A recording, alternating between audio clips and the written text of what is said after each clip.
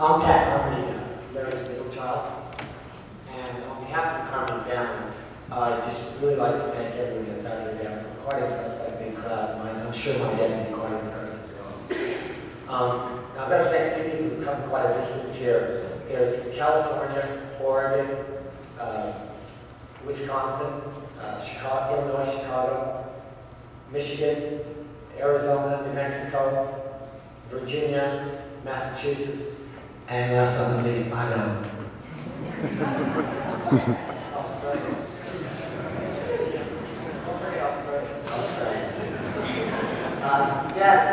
Dad was a unique character, and he really had a great attitude towards life, and I think an extremely good attitude towards death.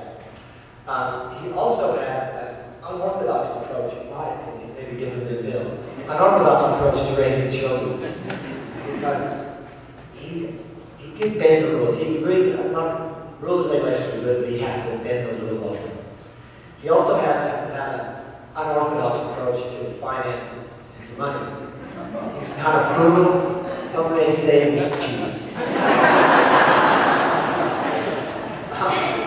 So what I'm going to do today is just tell Dad's story, basically, life story, and then basically highlight that with some of the points that I just raised. Okay, Dad was born in 1927 on the old Carmody farm, in the cold Carmody farmhouse. He's very proud of the fact that he was born in that house and died in that house. He lived on that one property all his life. And so did also his two brothers and sisters, Aunt Mary and Uncle John, who some of you are quite familiar with. Now, Dad was born 2 years before the Great Depression. Okay, so it's my opinion that during those formative years, during the Depression, the Carmody family and all other families were doing it extremely tough. And they were taught to save every dime, never waste money, and save every penny. And Dad took that with him to his grave, I'm telling you. He saved every penny. It's unbelievable. There's more to this. The highlight of this is we parked the truck out front there.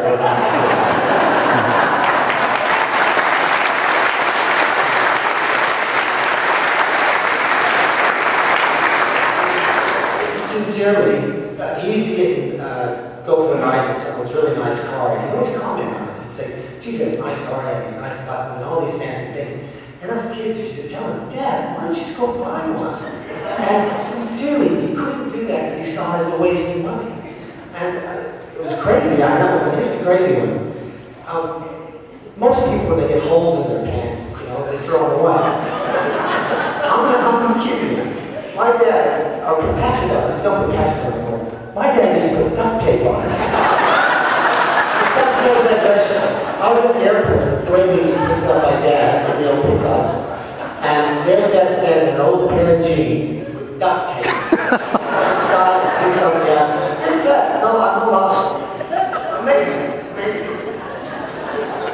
But I guess, though, if you think about it, if everyone in the U.S. and maybe some politicians had that same economic philosophy, we wouldn't be in an economic mess we are today.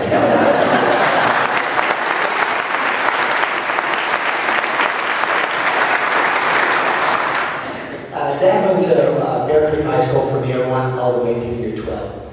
And then when he graduated, he went off to World War II. And he was stationed in Guam. Now, a lot of family friends of ours that are here today, actually, the Gleason had some great war stories, right? Mr. Gleason was on the D-Day invasion and got his eyes shot out. And Mr. Hines was at Guadalcanal. And Mr. Donnelly was out in the Pacific with all them actions. And we'd ask Dad, what did you do in the war, Dad? What did you do in World War II? And Dad said, I did nothing but drive a Jeep and peel potatoes. He said, I never saw a Jack. I never wanted to see a Jack. I never fired a gun. I never wanted to fire a gun. I never carried a gun. I just wanted to, like I said, I wanted to get the hell out of there and go home.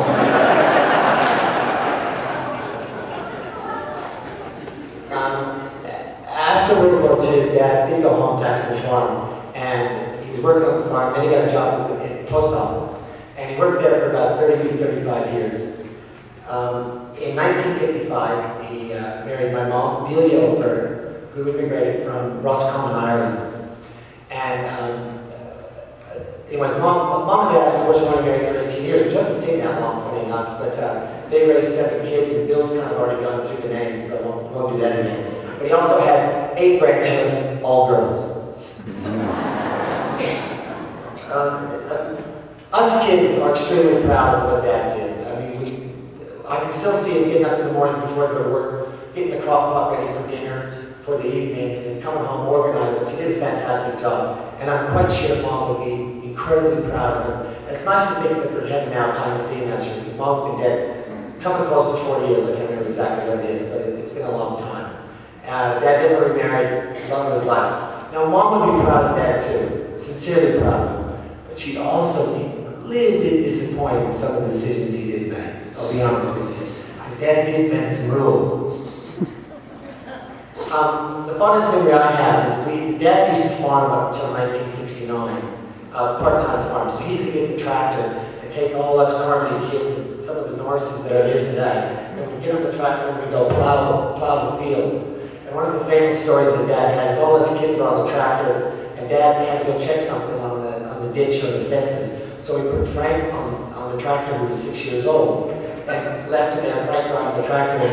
Mom, who never came up there and saw Frank drive the tractor, and needless to say, she got an earful. Dad got an earful. The other fond memory I have is behind our house, we used to just open fields, and we used to take this old 1950 pickup, and we used to drive it back and forth. Dad let us drive underage back and forth. And again, a lot of the neighbor kids used to come with us as well. And it was all great fun, but one of the issues Dad had was we were quite good drivers at the age of 10 or 11. And our main thing is we wanted to go onto the main roads to drive. Now, one night in particular, I was working in a restaurant, and this is important, I was 13 and 11 months, and Bill was 15 and 11 months and a half. Okay, now I was working in a restaurant, and Dad and Bill had to come pick me up after midnight over at 6th and Garrison. For those who don't live around here, that's about 5 miles from here. Okay, so Bill had his learner's permit, so he wanted to come over and get some driving time. So he drove over there to pick us up. Anyways, I said to Dad when he got there, Dad, let me drive. Dad looked around, saw no traffic, he said, sure, why not? Scoot over Bill, let Dad drive. So I started driving down the road, and about a half a mile down the road, I looked behind me, and I said, there's a police officer behind me. And Dad goes off his nut. Naturally, he blames Bill and I for allowing us to drive. Now this is the tricky part. He used the word God, then he used the word damn you, Patrick, put those together. Then he used the word son, then he used the word Eulogy, and put those together as we drove home. It's very stressful, seriously, with the cop and Dad doing that. Anyway, the cop followed me every turn that we made. Anyways, we got in front of Carmody Junior High, and the cop turns the lights on, and I said, Dad, the lights are on. So here's what Dad's funny part comes out, I think. Dad says, all right, pull over, put it in here, and swap seats. Now, you remember, in those old 9-4 pickups, they had those windows, they're little small windows, right? And that cop couldn't see Bill and I's head. He was probably going to pull over. But Dad knew that. So anyways, we swapped seats. The cop comes up to the window, he puts the flashlight in Bill's face, and says, were you driving this car? And followed Bill with an impression. He said, no, he was.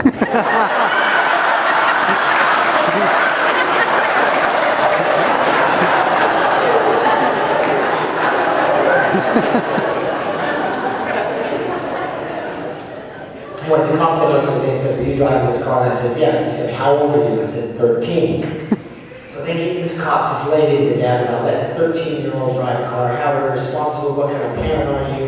I should lock you up and take your license away. Your son's never getting your license, I'm never going to get one either, all that. So anyways, now, the cop let us go, if you can believe it. Now you wonder why? I'll tell you why.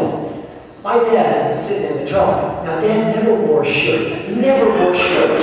So I got this big heavy guy that's got hanging out. This old beat-up pickup. There's me who's 13, who looks about 11, right? And I've been washing dishes at a restaurant all night, so I'm filthy, right? There's what we do. We can barely see over the steering wheel. And any of the old neighbors will know this in a second when I put it up. Bill's glasses were always broken.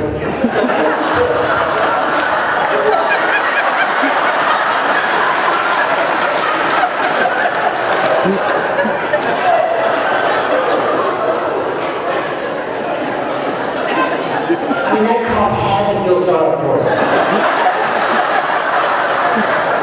We look like the Clampets. Now, here's the funny, that's not the funny, here's the funny part. We're going home, okay? So Papa's going driving home. Dad's still fuming, right? That we didn't go with the plan. So Dad pulls in and he's sitting there at the kitchen table, and Dad gets a bottle of whiskey out and pours himself whiskey and 7. And he's sitting there and he's looking and he's still fuming. He goes, "Damn you, Pat. Why the hell did you tell that cop you were 13? Dad, I ain't 13. He goes, "Oh, damn it to hell, Pat. You could have told me you were 14 and 14 next month. You made me look like an idiot out there."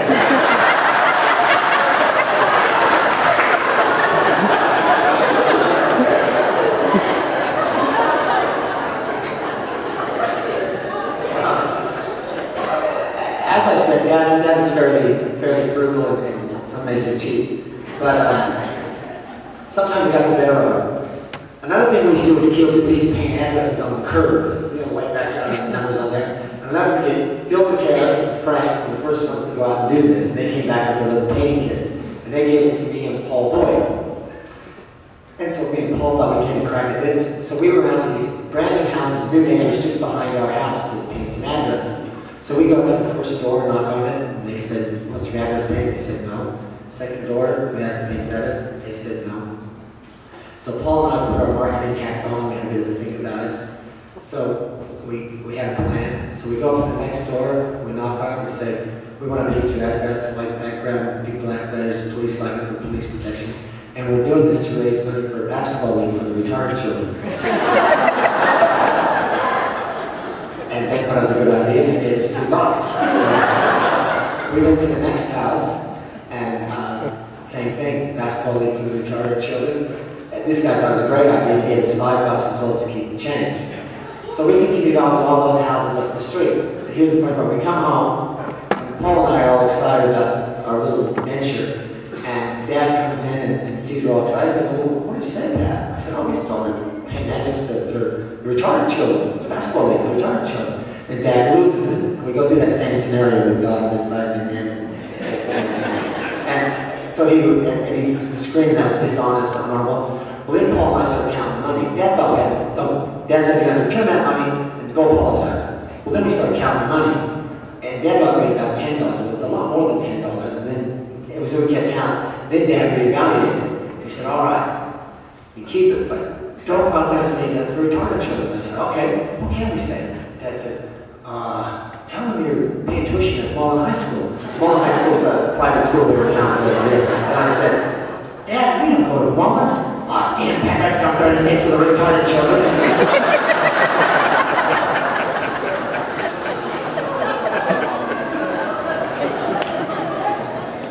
Last one.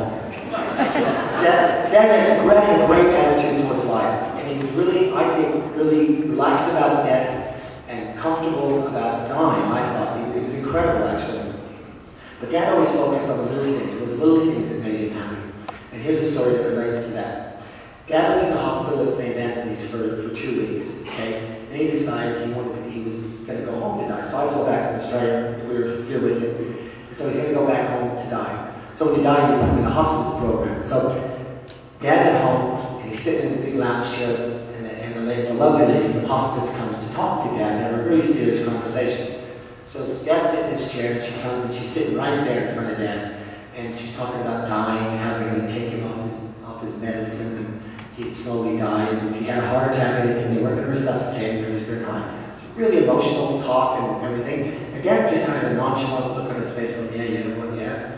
And this lady looked a bit puzzled. So she looks at Dad and she goes, "Larry, do you understand what I'm saying?" Dad goes, "Sure, I understand what you're saying. You're telling me I don't have long for this world." Then in the next breath, Dad goes, "Now, Pat, go get me that salad and make sure you put some tomatoes in that salad." Then Dad looks at the lady, "Do you know, no one puts tomatoes in the salad anymore."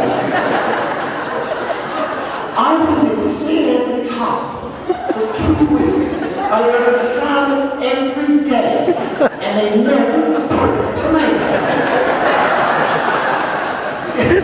And he goes, now my kids took me to a restaurant. It was a nice restaurant, it wasn't a cheap restaurant. And I ordered a salad, and they didn't give me tomatoes. Then he goes, this is fun. He looks at me, Pat, do they still put tomatoes in the salad in Australia? I said, yeah, I think so, Dad, we do.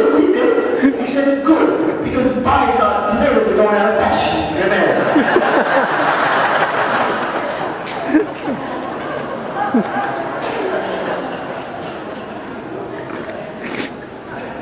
Listen, at the end of the day, Dad is an incredibly humble person. And the thing I think that when I think of Dad most, is he never put on any pretenses and tried to be anyone he wasn't. He was who he was and he got what he got.